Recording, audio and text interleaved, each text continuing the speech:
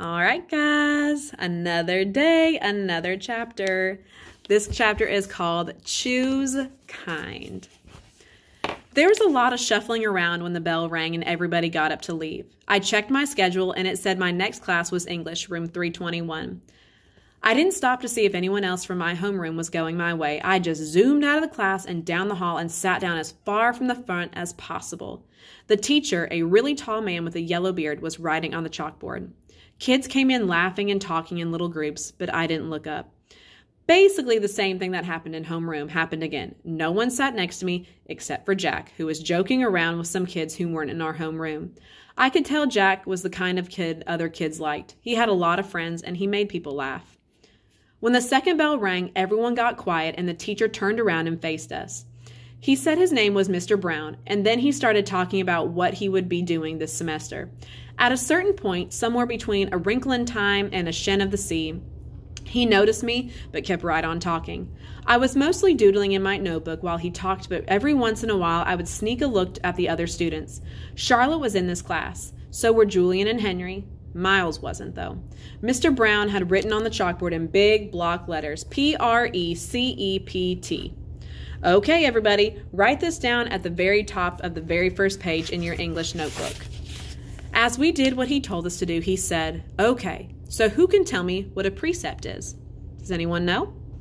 No one raised their hands. Mr. Brown smiled, nodded, and turned around to write on the chalkboard again.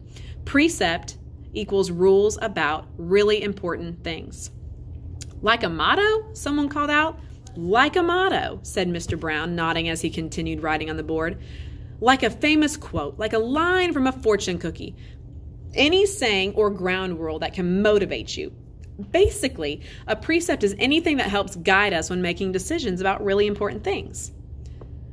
He wrote all that on the chalkboard and then turned around and faced us. So, what are some really important things? He asked us.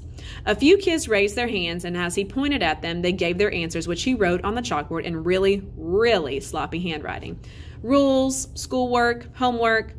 What else? He said, as he wrote, not even turning around. Just call things out. He wrote everything everyone called out. Family, parents, pets. One girl called out the environment. The environment, he wrote on the chalkboard and added our world. Sharks, because they eat dead things in the ocean, said one of the boys, a kid named Reed, and Mr. Brown wrote down sharks. Bees, seatbelts, recycling, friends. Okay, said Mr. Brown, writing all those things down. He turned around when he finished writing to face us again, but no one's named the most important thing of all. We all looked at him out of ideas. God? Said one kid, and I could tell that even though Mr. Brown wrote God down, that wasn't the answer he was looking for. Without saying anything else, he wrote down who we are. Who we are, he said, underlining each word as he said it. Who we are. Us, right? What kind of people are we? What kind of person are you? Isn't that the most important thing of all? Isn't that the kind of question we should be asking ourselves all the time? What kind of person am I? Did anyone happen to notice the plaque next to the door of the school? Anyone read what it says? Anyone? He looked around, but no one knew the answer. It says, know thyself, he said, smiling and nodding, and learning who you are is what we are here to do. I thought we were here to learn English, Jack cracked, which made everyone laugh. Oh yeah, that too, said Mr. Brown, which I thought was very cool of him. He turned around and wrote in big black block letters that spread all the way across the chalkboard, Mr. Brown's September precept. When given the choice between being right and being kind, choose kind. Okay.